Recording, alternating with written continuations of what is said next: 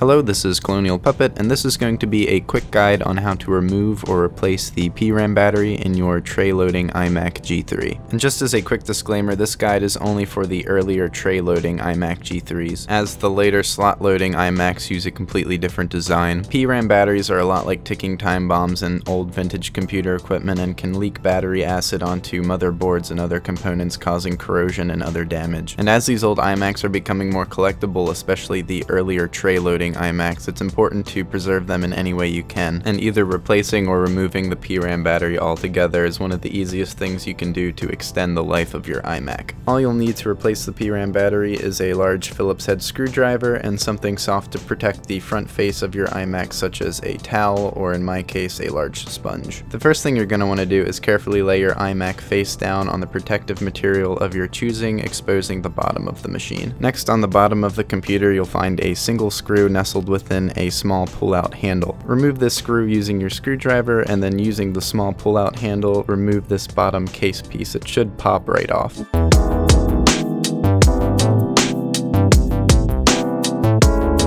Once that's off, you're going to want to remove these two screws underneath this plastic handle.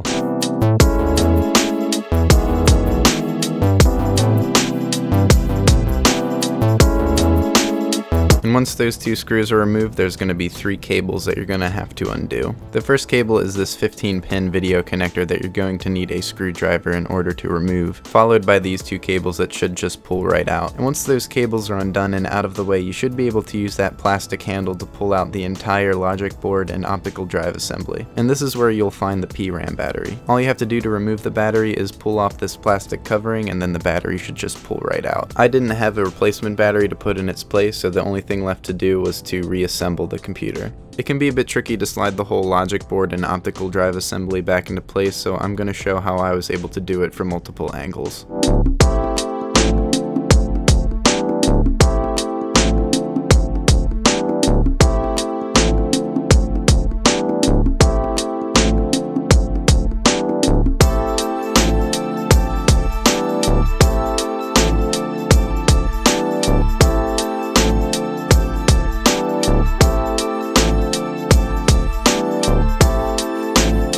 And now to reassemble the rest of the computer.